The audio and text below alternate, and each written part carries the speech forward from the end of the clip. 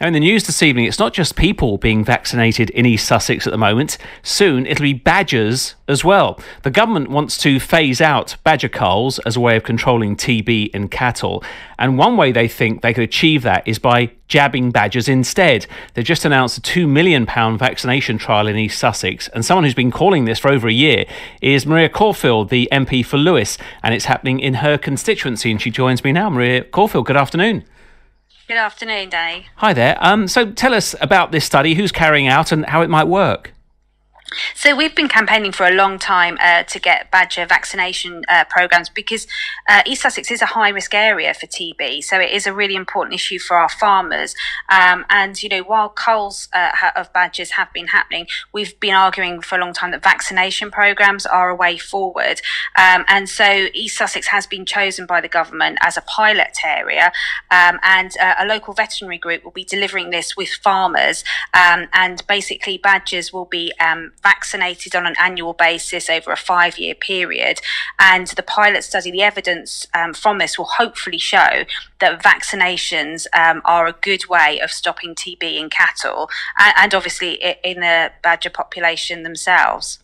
And would you support the vaccination? Why not the culls that we have been seeing? Because they're not uncontroversial, are they? No, I mean, the culls do work. You know, the evidence does show that culling the badger population reduces TB in cattle, but, you know, it's a very blunt instrument. And for those of us who are passionate animal lovers, you know, we don't want to see badgers culled. And if the vaccination programme can show, you know, as good, if not better results, then that's a much more environmentally friendly way of doing that. But it is quite labour intensive. So this is over 250 square kilometres of land we're talking about, and badgers have to be trapped and caught and vaccinated, and you don't have to vaccinate every badger. It's a bit like the COVID vaccine. You start to introduce a level of immunity once you reach a certain level of vaccination.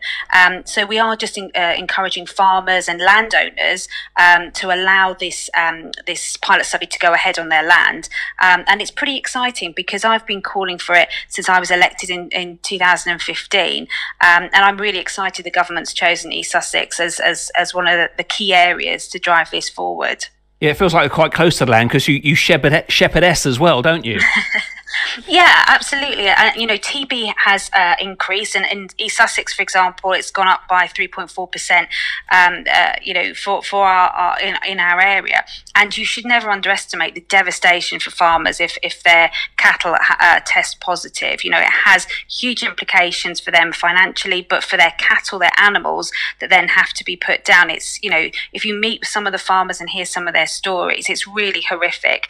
And so this should hopefully be a win-win for farmers, for badgers, and for those of us who are passionate animal lovers. So, you know, I'm really pleased we've been chosen, and I'm hoping that the pilot scheme will show a really positive result, and culls will be a thing of the past, and vaccination programs will be the way forward.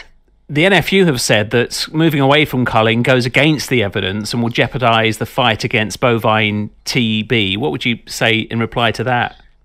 Yeah, you know, I hear farmers, you know, as I said, the devastation of your cattle testing positive, you know, should not be underestimated, and the animal welfare issues then of them having to be put down as a result of that. And that's why this pilot study is trying to find an alternative way, because culling unfortunately does work, but it's a very blunt instrument, and we do need to help protect our farmers, protect their herds from TB, and that's why this is a pilot study. And if the evidence from this shows it works, then this is a way forward, and farmers need to see that evidence to be able to get behind the project.